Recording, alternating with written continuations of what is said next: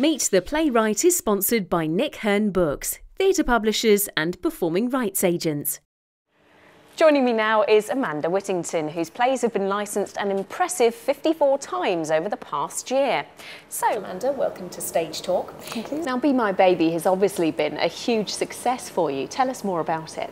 Well, Be My Baby is set in 1964 in an unmarried mother and baby home, and it's based on all those true but often very hidden stories about young women who became pregnant in their late teens and early 20s and weren't married. And of course in the 60s that was a big social disgrace, so they were shipped off to the countryside, made to sort of live out their pregnancy in these homes and work in laundries and scrub the floors, and when it was time they had the babies, and the babies were given up for adoption really whether they liked it or not.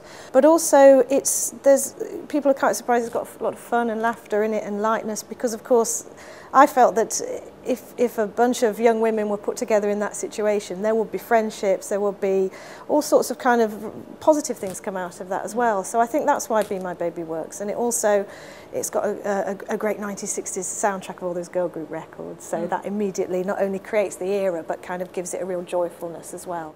And you've written two plays about four women from Hull, Ladies' Day and Ladies Down Under.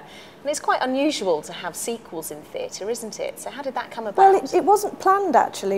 I wrote Ladies' Day for Hull Truck Theatre, which is a company that I'd worked at previously, and we felt that it would be great, because Royal Ascot was going to York that particular year, it would be great to set a play around Ladies' Day and have some real sort of, Hull women from the fish factory going to Royal Ascot, and that was the premise of the play, and it went down really well with audiences in Hull, and then it toured, and it was because it's about four very recognisable, strong female characters. That really struck a chord with the audience, and at the end of the play, without giving too much away, it sort of feels like the beginning of a new chapter in their lives.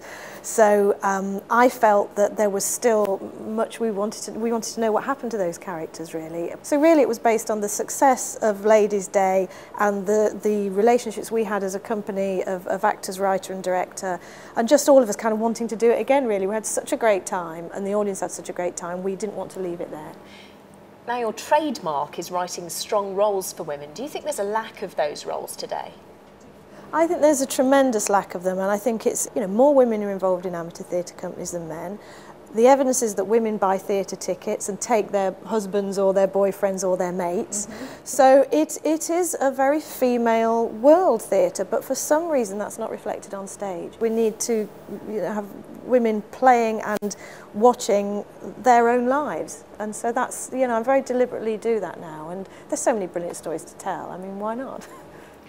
Now, I mentioned earlier that your plays have been licensed 54 times to amateur companies over the past year, and you've got two professional versions of your shows on stage at the moment. Tell us more about them.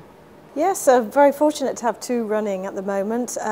Oldham Coliseum have done Satin and Steel, which is a two-hander set in the world of the working men's clubs in the north, and it tells the story of Vince Steele and Tina Satin as they kind of try and break out of this world and become stars. And Be My Baby, which we've talked about, is on at Derby Theatre. I've got a boyfriend. Buy you all them love songs, did he? He likes to surprise me. We can say that again.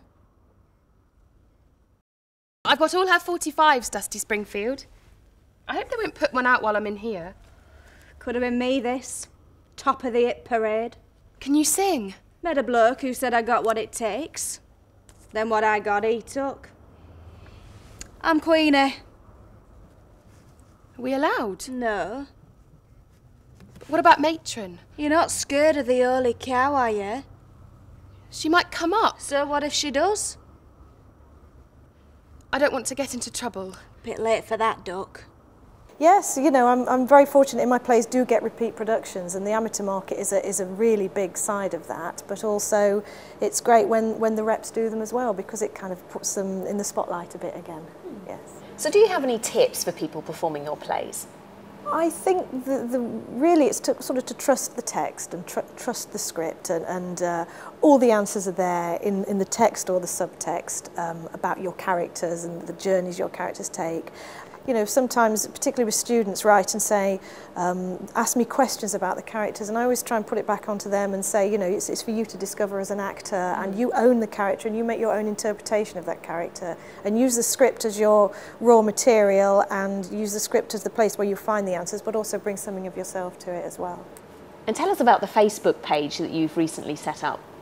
Be My Baby is a GCSE and A-level theatre studies set text, and I was getting lots of emails from students asking me questions about the play, and I thought, well, no, actually, let's get you talking to each other rather than talking to me. So I set up a Facebook page. I think students can then find out what each other are doing in their productions. They ask about costumes and sets, and it's great. So it's a kind of really kind of vibrant, evolving community of young actors talking about the play, and I think that's a very unusual thing, and if I'd have had that when I was doing theatre studies at school, I would have loved it. So I'm very happy to have, you know, very little effort for me to have set that up, but actually it works beautifully.